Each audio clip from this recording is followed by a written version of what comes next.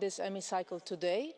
I'm very glad, and this is a very important debate, so I'm glad to hear the views of everything and everyone. But I'm sorry, but if you take all the catch the eyes at the end and all those that enter in the room speak, it's not fair, not only for me, because President change, but I'm here for 7 hours in a row, and it's not fair for the following debate that is a very important one. So I apologise, but this might mean that at a certain point of the next debate that is very important, Fotiga's report on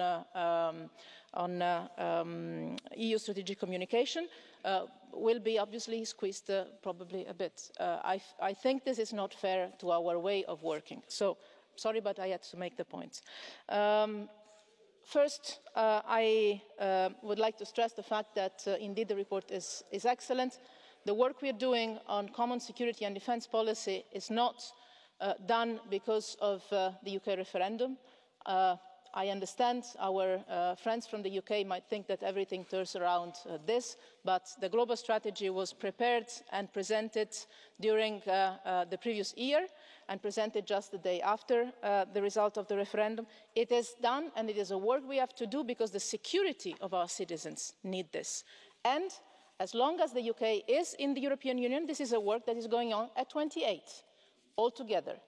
It also strikes me a bit that exactly our colleagues that would like to or have indicated that their country will leave the European Union are the ones that feel so strongly about the future of the European defence cooperation. And also I understand that some would like to stay plugged in. You will sort it out among yourself what you want to do in the future, then we will discuss together. But for sure the European Union will continue to implement the decisions we have taken already, as I said, at 28, I'm glad about that, on concrete, ambitious steps to strengthen common security and defence policy. It's not about EU army, it's not about duplication with NATO. NATO is perfectly happy with what we are doing because this is a way of strengthening also NATO.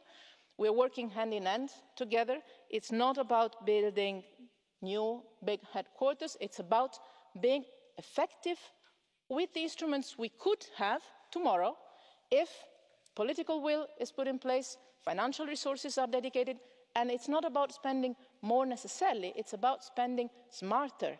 Because in times of budget constraints, some of you mentioned this, the only way for Europeans to invest smartly in defence is doing it together. So, as the European Union is helping, supporting, accompanying member states in many fields to the advantage of European citizens, from agriculture to infrastructures, I don't want to enter in other issues here, we can do the same on defence and make it more effective, more constructive, easier for member states to work effectively in defence.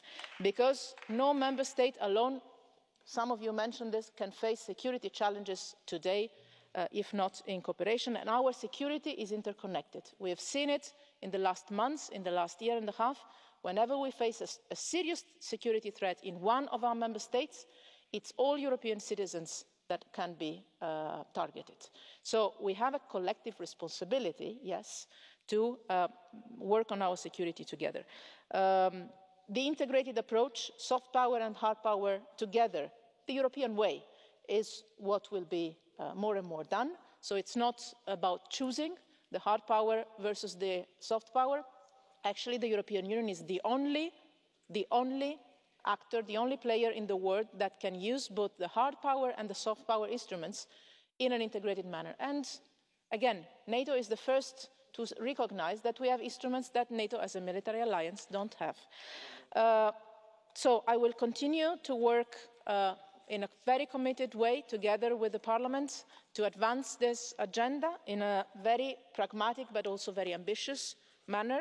This is for me also a test to the Lisbon Treaty. To me, some say I have two hats, actually it's three, and I will use the three of them in this work, supported, I hope, by the European Parliament. As the head of the European Defence Agency, as the Vice President of the Commission for the Commission competences on the industrial and research part of it, and for sure as High Representative, as Chair of the Council, both in the Foreign Affairs and the Defence Ministers' formation. Thank you. Our rapporteur, Ioan Mircea Pașcu. 2 minutes, take a floor, please. Thank you. I would say that whatever you, High Representative, would say about the European army, that it's not feasible, is not on the radar. Whatever you would say about, for instance, the headquarters, it doesn't matter. Some people want to refer to this because this is the only way to attack. So therefore, you know, sometimes I'm really wondering if we really transmit the right message, or what kind of a message should we transmit, because, you know, the right one and most explicit one is not taken seriously. So this is apart from the...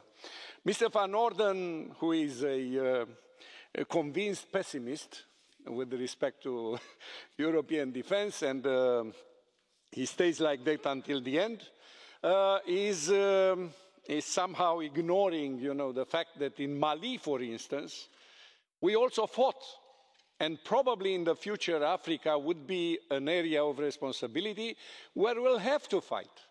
So therefore, you know, from this point of view, I wouldn't be so dismissive about this possibility. Our friend from the UKIP party is trying, you know, to tell us or to tell me as the author what I didn't say, and is attacking me on that. Well, you know, I'm not a British citizen to be told, you know, the reasons why we should leave the European Union with lies. For instance, you know, that subversion is fought with the European soldiers. It's not fought like this. Subversion is fought, you know, with the means there. That there are military who counter the propaganda which is used, you know, for subversion, that's a different story. But I would say, you know, that from this point of view, many things have to be accepted as inevitable. I'm very glad that Mr. Bütikofer, who has been my, shall we say... You have to come to the end. I'm sorry. Sorry, please allow me to conclude this. We're running very late in time, and I ask you to just finalize. Thank you. No, but I always look very... Sorry?